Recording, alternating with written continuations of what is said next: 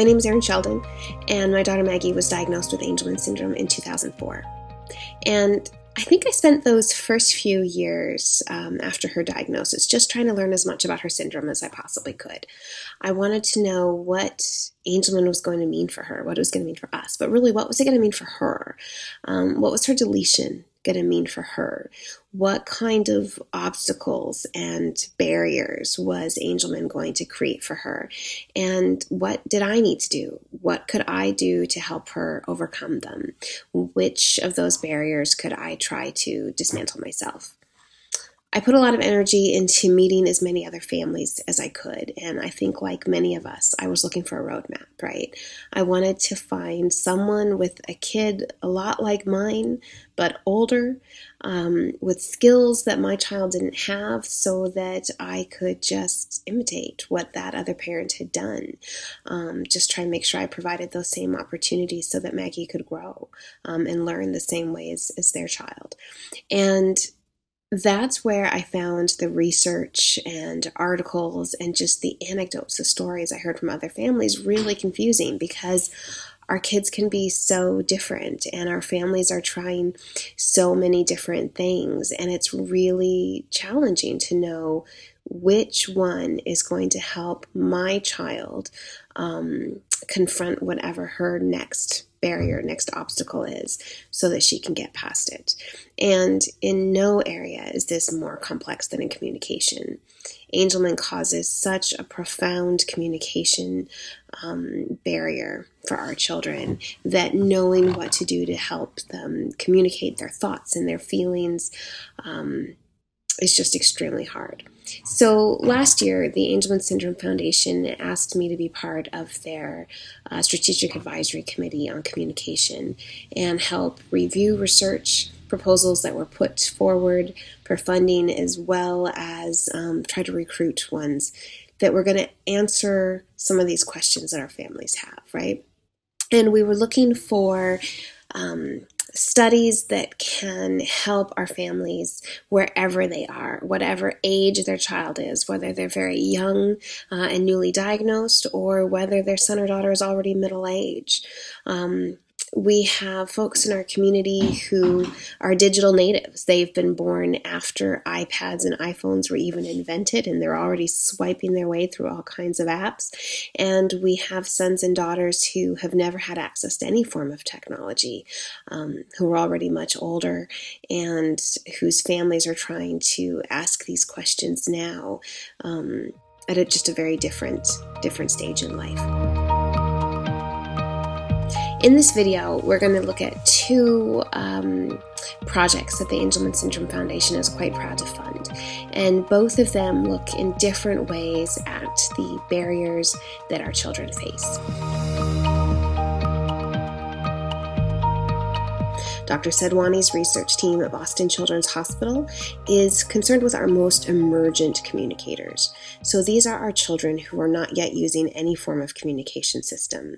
These are children who may not be initiating any form of communication yet. So these are kids who really have not yet learned that they can influence the behavior of people around them. Dr. Sedwani's team will be introducing them to speech generating devices, making sure that the children can actually use and access whatever device is selected, working with the families to find the most appropriate system, and then training the children to use it in a way that the kids can see that immediate cause and effect response of using a system to request an object or an activity or attention or play or storybook reading, as well as refusing or rejecting something, and just helping these kids really see the power that they can have in their environment when they have a communication system to support them with that.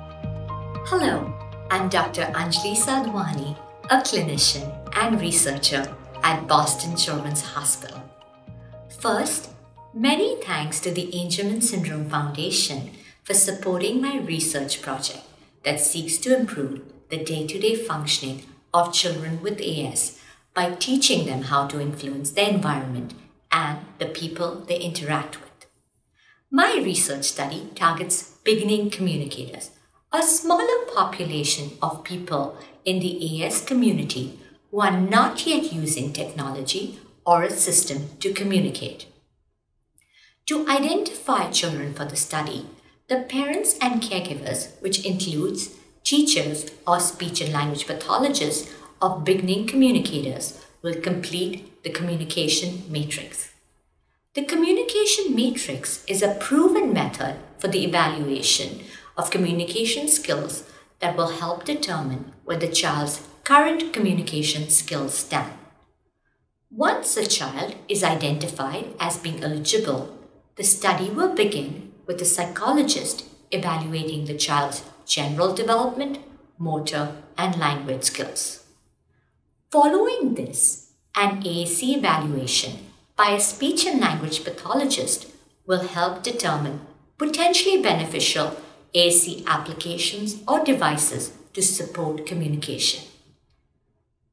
Then, the research team will seek input from the child's parents to determine the AAC device or app that best fits their child's communication needs.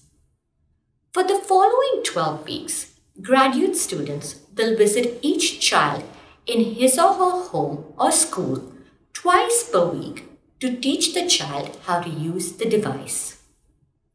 Should our intervention be effective, we anticipate that by the end of 12 weeks, beginning communicators will begin to learn how to use this device through this home-based intervention.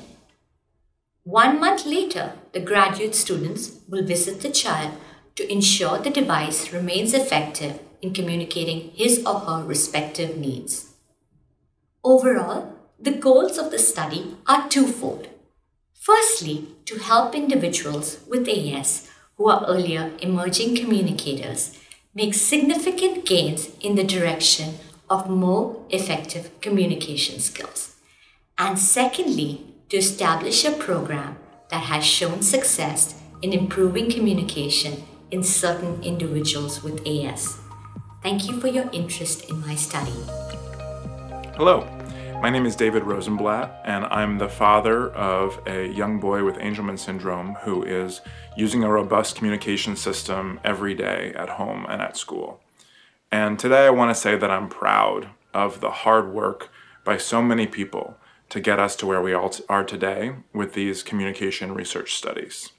Specifically, the Angelman Syndrome Foundation leadership and the researchers involved in these studies took some hard feedback from our community very seriously and worked collaboratively with experts in the field to make these studies as strong as possible. I'm also really happy that the ASF has created a Communication Advisory Committee made up of experts in Angelman syndrome and experts in communication supports to play a significant role in reviewing future research proposals and guiding priorities for investment in this critical research area. As parents and as advocates, we believe that our loved ones have important stories to tell, and that the world will be a better place when they can tell them. So I want to thank the ASF, the researchers, and our whole Angelman syndrome community for investing the resources that we need to build our knowledge base about best practices to support our loved ones to communicate. Thank you.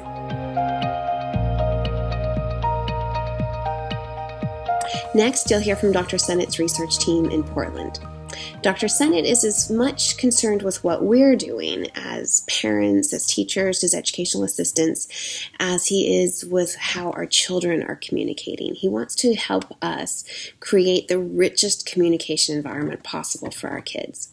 He's testing whether students with Angelman syndrome respond as significantly as other students with complex communication needs to the same intervention.